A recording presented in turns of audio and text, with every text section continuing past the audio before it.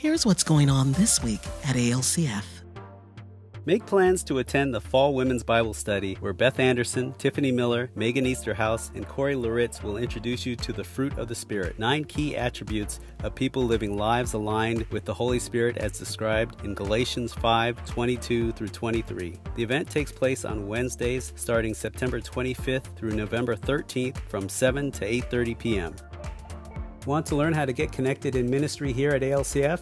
Anxious to be developed as a leader? Then our monthly leadership community gatherings are for you. These are rich times to hear vision, meet other leaders, and get the tools needed to grow in your gifts and leadership. Whether you're a covenant partner or are thinking about joining our church, we welcome you to our next leadership community gathering on Saturday, September 21st from 10:30 a.m. to 12 noon in the chapel. Get ready for a great afternoon of fellowship, fun, food, and games at the annual ALCF Picnic. This event takes place on Sunday, September 22nd from 12 to 4 p.m. at Ranksdorf Park in Mountain View. Please sign up to bring a dish and to help us out at alcf.net/signups.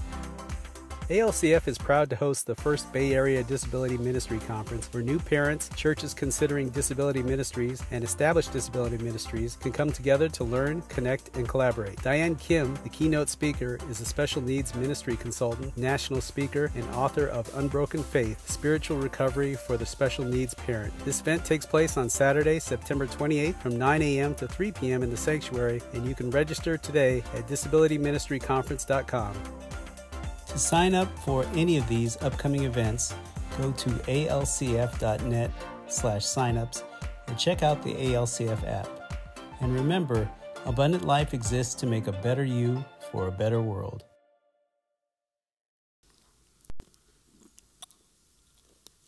So quiet.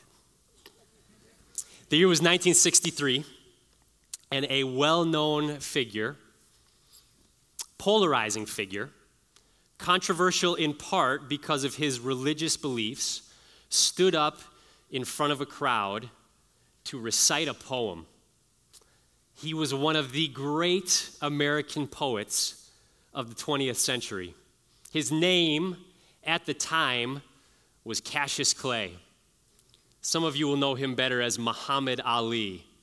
And the poem he recited in front of that crowd was titled, "I Am the Greatest."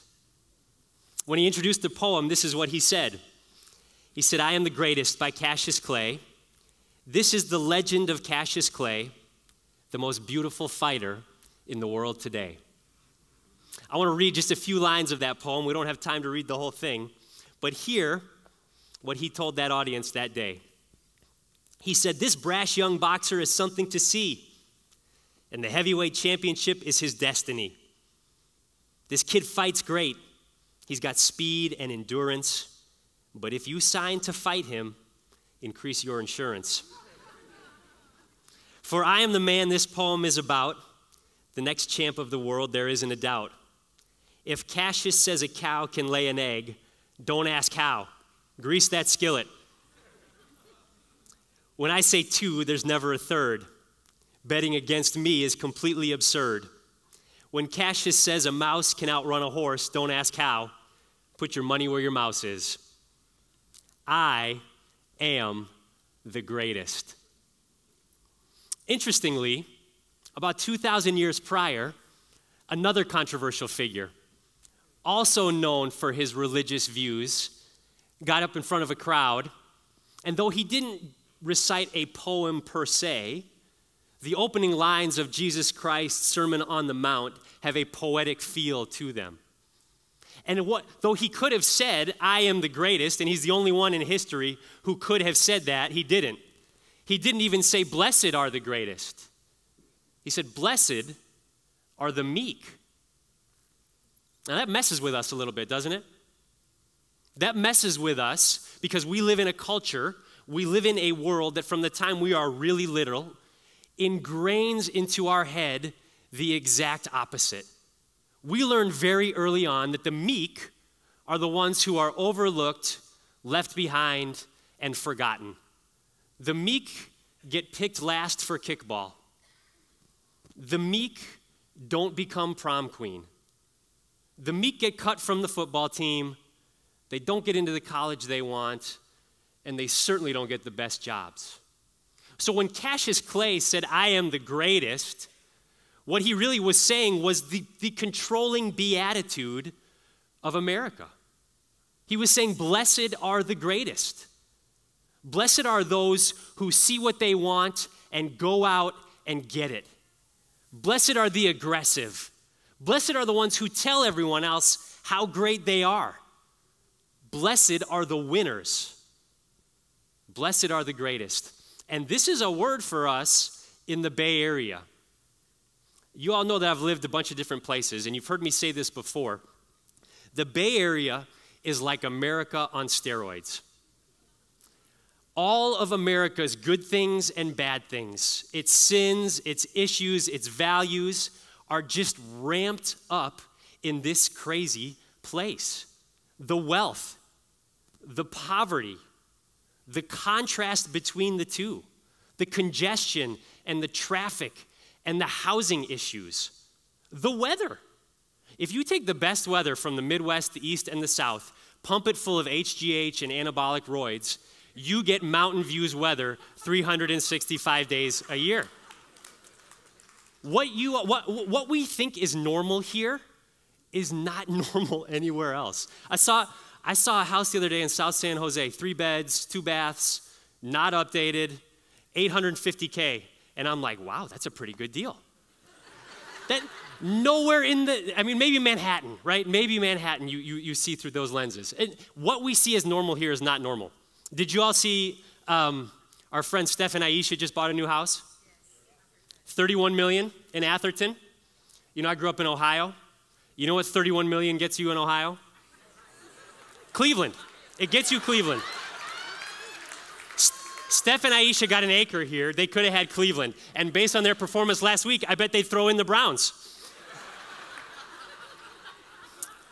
So we live in this place and we live in this culture that just pounds into our heads. Blessed are the winners. And we're just trying to do life here. We're just trying to make it, just trying to make ends meet. And here comes Jesus, and as he so often does, he pulls the pin out of a hand grenade, proverbially, lobs it into our preconceived notions, and blows them to smithereens.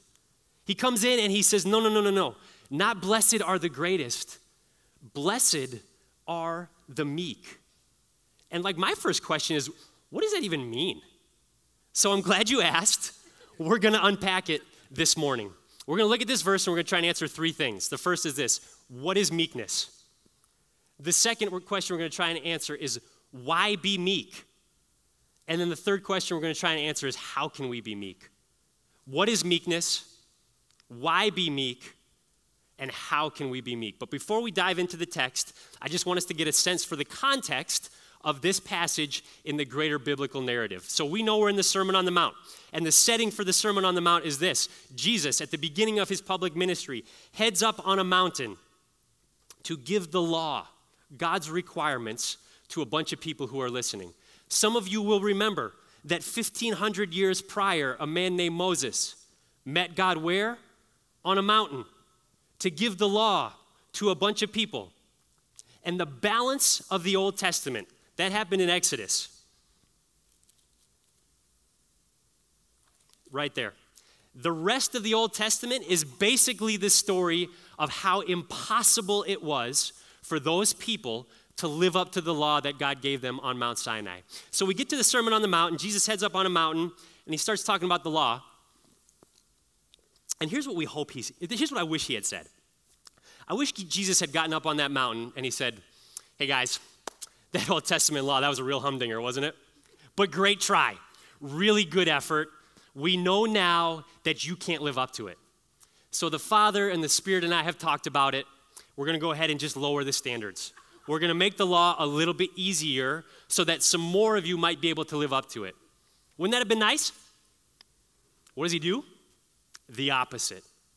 He says the refrain for the Sermon on the Mount, as we're going to see over the coming weeks and months, is this: you have heard it said, but I say to you. And so Jesus says things like this. He says, you've heard it said that if you murder somebody, you've broken the law. But I say to you, if you have ever been angry with someone, you've committed murder in your heart and you've broken the law. He says, you've heard it said If you commit adultery, you've broken the law. But I say to you, if you ever looked at someone lustfully, you've committed adultery in your heart and you have broken the law. So instead of lowering the standard of this law that was impossible to live up to, Jesus comes along and he says, you've been playing on a 10-foot hoop, we're putting it at 50. So the purpose of the Sermon on the Mount is the same purpose as the Old Testament law. It is to show us how desperately we need a Savior, how impossible it is for us to live up to God's standards on our own. And both of them drive us to Christ because he is the only one who can fulfill the law, and he does it in our place. Now we're in the Beatitudes this morning. Those are the blessings that start out this Sermon on the Mount. And I want us to see why those come at the beginning. Jesus is telling us by starting this sermon off with blessings. Blessed are the poor in spirit. Blessed are those who mourn. Blessed are the meek. He is saying this is a law of grace. He is saying you get the blessings before you do any of the requirements.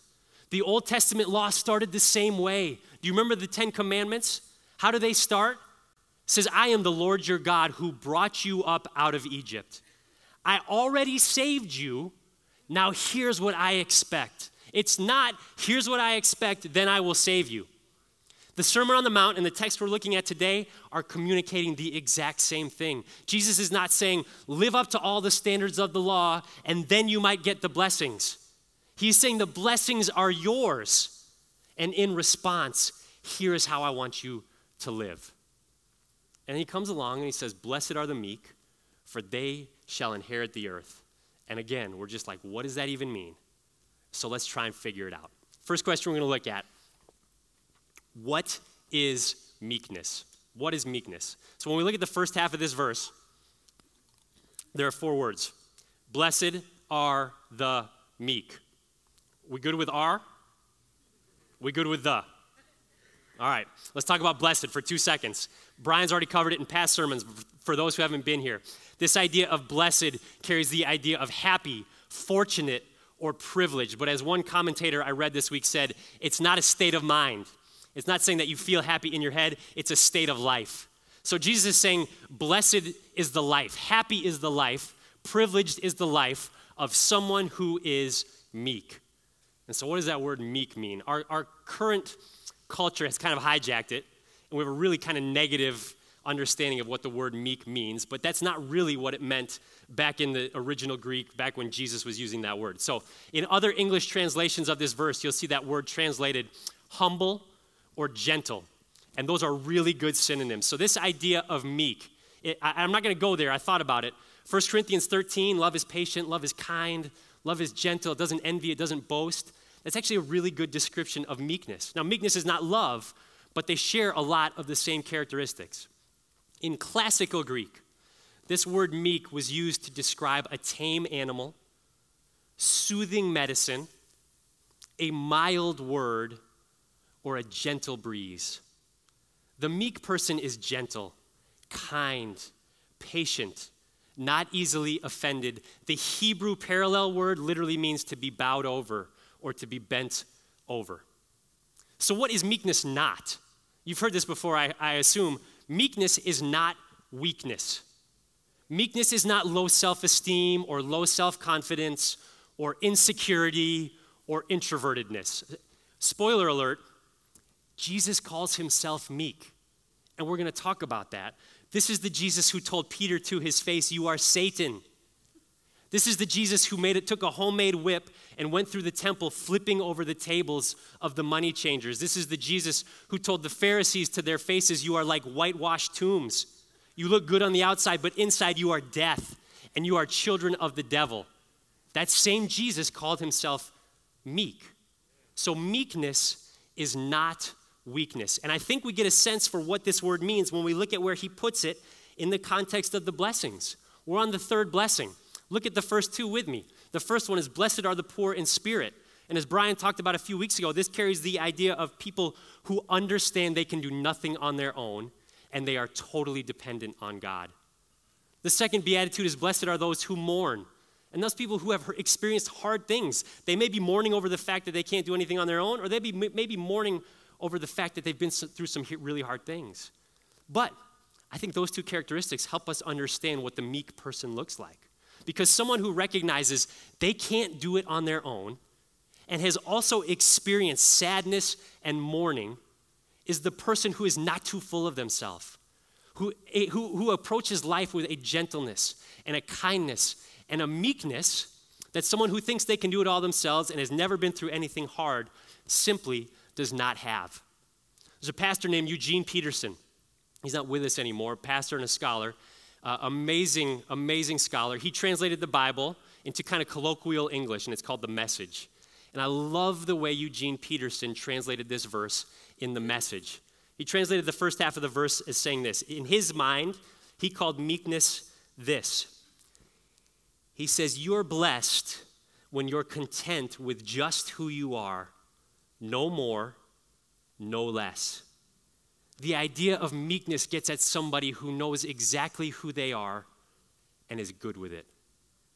Way easier said than done. It's a little bit like this. I can come into this church, I can sit down there in the chairs, or I can stand up here on the stage, and in front of you and in front of God, I can say, I am a miserable sinner, and I'm a jerk. And I know it because I live it. I see it every day. But if this service were to end and I step down off these stairs and you meet me at the front or you meet me out in the lobby and the first thing out of your mouth is you are a miserable sinner and a jerk, that's a different story, right?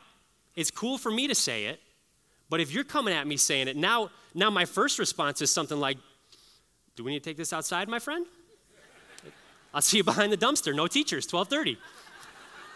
Depending on who you are. If it's like Elder Glenn or Tavita, I'm going to be like, good, yeah, cool. But if you're a normal-sized person, my first thing is going to want to be like to defend myself, right? Everything in me, when you say that, wants to defend and deflect and justify. Everything in me wants to say, I am the greatest. But Jesus is saying, that's not how my disciples live. That's not how the meek person responds. The meek person knows exactly who they are and is good with it. The other thing I want us to see before we finish up this point is that Jesus is not implying that you're blessed if life has forced you to be meek. If you just gotta, if some of us in here have just had a crummy run of life and just, it hasn't gone the way that we'd hoped and we're not where we would like to be. There are people all over this community and world who just, they don't have what other people have. And Jesus is not saying, if life just has been rough for you and you've been forced to be humble, then you can be blessed. That's true. That's totally true. But this is not a passive thing. This is an active thing. Jesus is saying whether anyone can choose to be meek. Whether you're the last prisoner on death row at the state penitentiary or whether you are the president of the United States, we'll come back to that one, or anywhere in between, you can be meek. And so again, this is a hard word for us here in Steroidsville, USA, because everything in us wants to go along with the current of the culture. Everything in us just thinks, man, if I could just show my classmates how smart I am, then I'll be blessed. If I could just show the coaches how hard I worked in the off season, I'll be blessed. If all the other moms just knew how beautiful and well-behaved my children are and how amazing our vacation in Tahoe was, then I'll be blessed. If management could just see how important I am and how much value I add to this company, then I'll be blessed. If I just had a few more followers and a few more likes and had some influence, then I'll be blessed. And so for a lot of us, whether it's conscious or unconscious, our lives are one big self-promotion tour. Just trying to make sure people know how good we are and how smart we are, how talented and gifted we are. And Jesus is coming along in this verse and he is saying, that is not how I am calling you to live. You don't need to promote yourself because my disciples know exactly who they are and they are good with it. What is meekness? It is humility. It is gentleness. It is a kind word. It's patience. It is understanding who we are in light of God's word and being good with it. Good? Let's go to the second question. Second question then is this: why be meek? So far we've looked only at the first half of the verse. Now let's look at the second half of the verse. Second half of the verse says this: "Blessed are the meek, for they will inherit the earth." Again, like, what does that really mean? It's interesting to note the word in Greek that is translated earth in this verse, many other places in the New Testament, is translated land. It can mean both. So if I reread that verse, but I say land instead of earth, some of you who are familiar with your Old Testament are going to have a light bulb go off. If you're not familiar with your Old Testament, that's great. Hang with us for a while, and you're going to get more familiar with it. But if I say, "Blessed are the meek, for they will inherit the land," what does that make you think of? One of the great promises of the Old Testament, of God to Abraham and the nation of Israel. God, in his covenant with Abraham in Genesis, says to him, "I'm going to bless you. I'm going to bless the world through your descendants, and I'm going to give you a land." And that became the promised land. And so what Jesus is actually doing in this verse, he is directly quoting from the Psalms. So look at Psalm 37 with me, starting in verse 10. Psalm 37, verse 10, this is written by David. It says this: "In just a little while, the wicked will be no more. Though you look carefully at his place, he will not be there.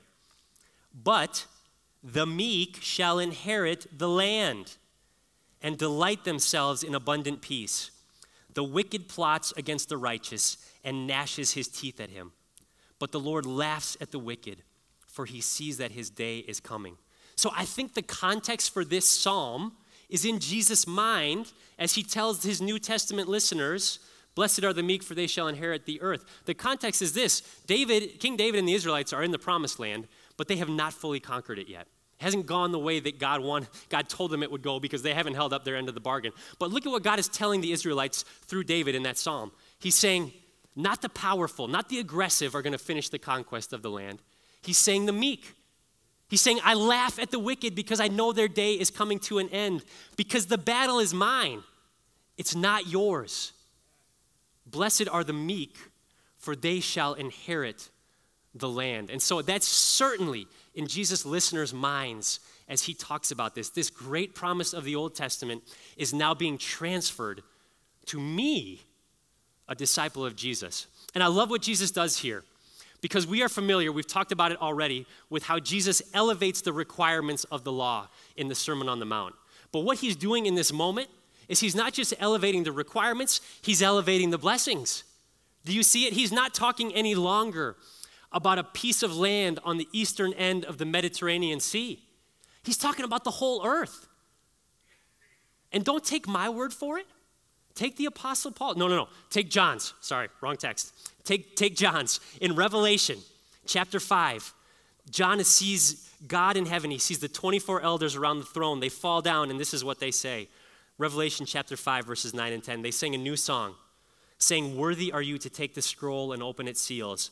For you were slain, and by your blood you ransomed people for God from every tribe and language and people and nation. And you have made them a kingdom and priests to our God, and they shall reign on the earth." So what does the meek will inherit the earth mean? It means literally what it is saying. We have a promise for those of us who are in Christ that we are going to literally reign on the earth in eternity. This is an eschatological, that's just a fancy word for end times promise, where Jesus is saying, you can be meek now because you have a big set of goods coming to you in the fullness of time. So why be meek? Because God's fighting our battles for us. It's not up to us.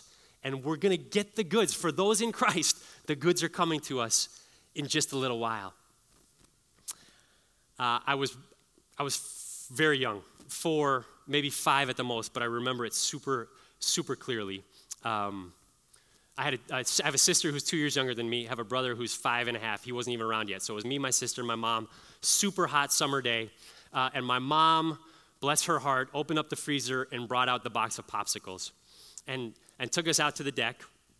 And now this wasn't a new box. We'd been working on it for whatever, a few days, a week or whatever. So it wasn't the fullness of popsicles in there. There were just a few left.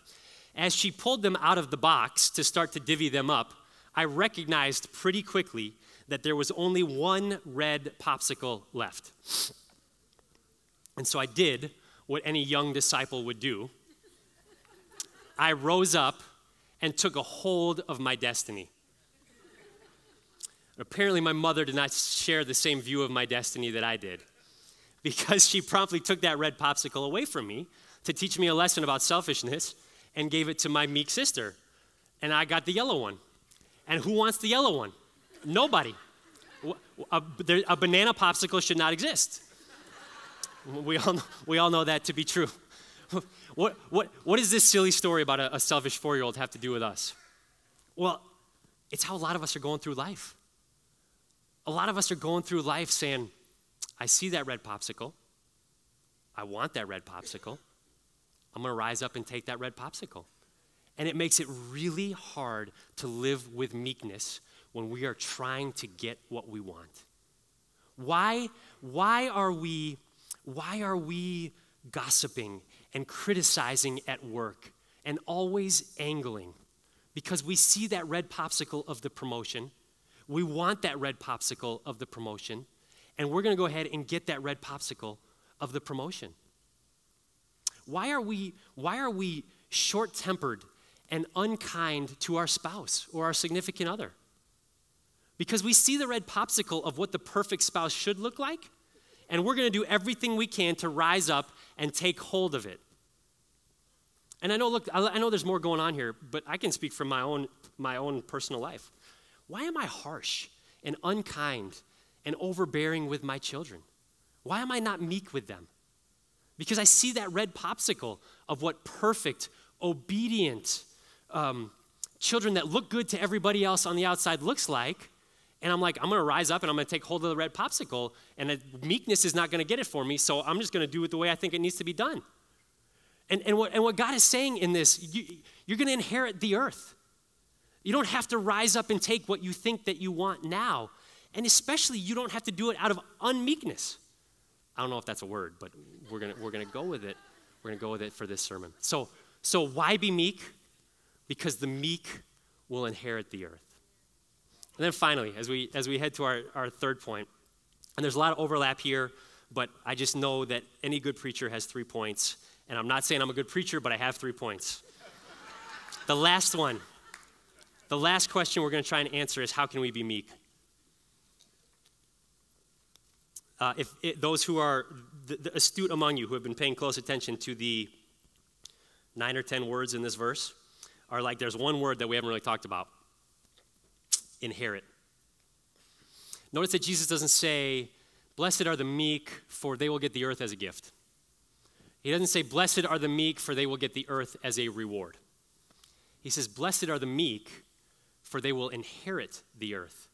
See, if it was a gift, there's not a lot of certainty surrounding that. You can tell someone you're going to give them a gift and then never actually follow through on it. And likewise, we spent a lot of time already talking about how the whole point of the Sermon on the Mount is that the blessings are not a reward. We don't earn the earth by our meekness. Jesus says that the meek will inherit the earth because there is a legal obligation associated with an inheritance. What does inherit make you think of? An heir. An inheritance goes to an heir. And what Jesus is communicating in this verse is that when we are in Christ, we are not just going to get a gift, we are not just going to get a reward. We are co-heirs with Christ. And the King is our Father. And the inheritance is waiting for us. And so we can be meek because we know we don't have a gift, we don't have a reward coming, but we have an inheritance. Look at what the Apostle Paul says. This is the Apostle Paul. Romans 8:16-17, the Spirit himself bears witness with our spirit that we are children of God, and if children, then heirs, heirs of God and fellow heirs with Christ, provided we suffer with him in order that we may also be glorified with him. We can be meek in this life because we know we have an inheritance coming. We do not have to rise up and take what we think we want or what we think is ours now, because the King is our Father and his full inheritance is coming to us. Now, I know some of you are thinking, how is this guy going to preach a sermon on gentleness or humility and not talk about the Donald? Now is your time. And I know I'm stepping out on really thin ice, So I'm going to qualify this up, down, left, and right. But if you want a picture of what does meekness not look like, I personally don't do this, but you could just hang out in his Twitter feed, and just that is a picture of what meekness is not. Now, I'm not making a political statement here, but just follow where I'm going. Hang with me for a second. I am not saying this is true. I've read it a couple places. It is a rumor. I have no inside information. But I have read several places that initially President Trump did not really want to become president. It was just kind of a publicity thing to build his brand for like his TV show and for his hotels and golf courses and stuff. And somewhere along the way, things like pride and competitiveness and winning and blessed are the greatness came in, and lo and behold, he won the presidency. Now, I'm not saying it's true. It's a rumor, but based on how the last few years has gone, I don't think it's that far out of the question to think that maybe there's a possibility that was the case. If it was, is it not possible that by winning the presidency, he actually lost? From just a purely quality of life, emotional and mental health, relationships, and for just like a bunch of people in his administration and in this country who have suffered over these last few years, is it possible that by winning, he lost? Now, what does that have to do with us? A lot of us are in danger of doing the same thing. A lot of us are in danger of just going with the flow of our culture, and whether we recognize it or not, adopting the values of, man, there's just something out there that I'm sure if I can get it, that will give me the blessed life, the happy life, the privileged, the favored life. Some of us may not even know what that actually is, but we just know we need to compete, and we need to strive, and we need to win. But the message of this verse, blessed is the meek, is that for those who are in Christ, you are free of that. We are free of that. We do not have to win at all costs. We do not have to set something out there and say, if I just had that, then I would have the blessed life. And strive, because when you get it, you may realize it didn't deliver what you thought it was going to anyway. So what I'm not saying don't have goals, don't have aspirations, don't have a vision for your life and plans for it, but I'm saying have those in the context of your relationship with Christ and your heirship as his son or as his daughter. We can be meek because we know that our Father is the King and we have an inheritance coming, and we don't have to do it the way the world does it, always striving, always competing, always trying to win. Because Jesus is coming to us and saying, I'm going to give you what you want. It might even be something you don't even know that you want, and I'm going to give it to you. So we can be meek because the battle is God's. It is not ours. Now, Jesus didn't just teach this. He lived it. Jesus said, and we're going to look at it in a minute, Jesus said that one of the characteristics of his nature was that he was meek. This is the Jesus who, when beaten, spat upon, and mocked, didn't fight back, didn't retaliate, didn't pop anyone in the nose. This is the Jesus who told Peter, put your sword away. This is the Jesus who, though falsely accused in front of Pilate, stood silent, though he was completely innocent. This is the Jesus who voluntarily went to the cross and died for sins he did not commit, for the sins that you and I committed. And while he was up on that cross, though he could have called a legion of angels to come and wipe out his murderers, he said, Father, forgive them. They don't know what they are doing. This word meek is used only 4 times in the entire New Testament. 3 of them are in Matthew. One of them is in a passage that will be very familiar to many of us.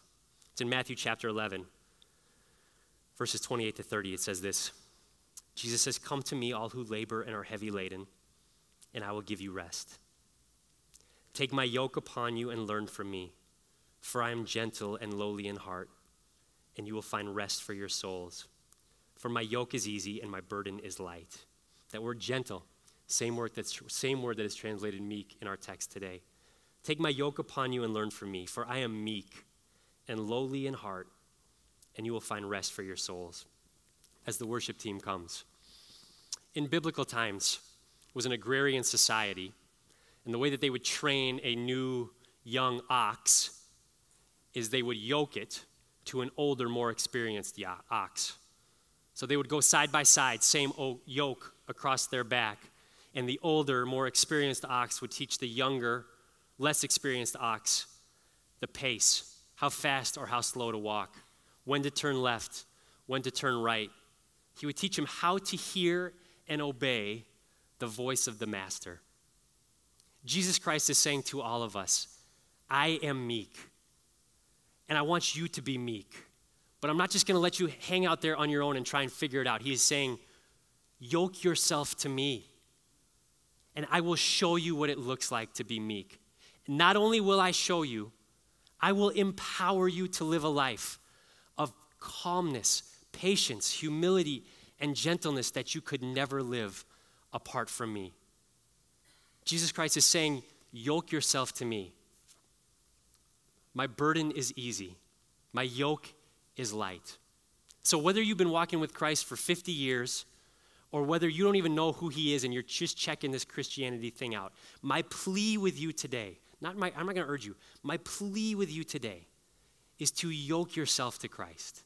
Learn from him how to do life. Receive his power inside of you through his Spirit, how to live the life that he calls you to live. For his yoke is easy and his burden is light. The only thing you have to gain is the entire earth. Let's pray. God, we thank you. We thank you that you don't only call us to do things, but you model for us exactly how it's to be done. And you don't only model it, you empower us to do it. And so, God, as we're trying to do life in this area of the country, this area of the world that just spits on the idea of meekness, I pray, God, that you would empower us to live lives of gentleness and humility, kindness and patience. I pray, God, that you would help us to know, in light of who you are and what you have done, who we are, and to be totally content with it. We ask all these things in the precious name of your Son, Jesus Christ. Amen.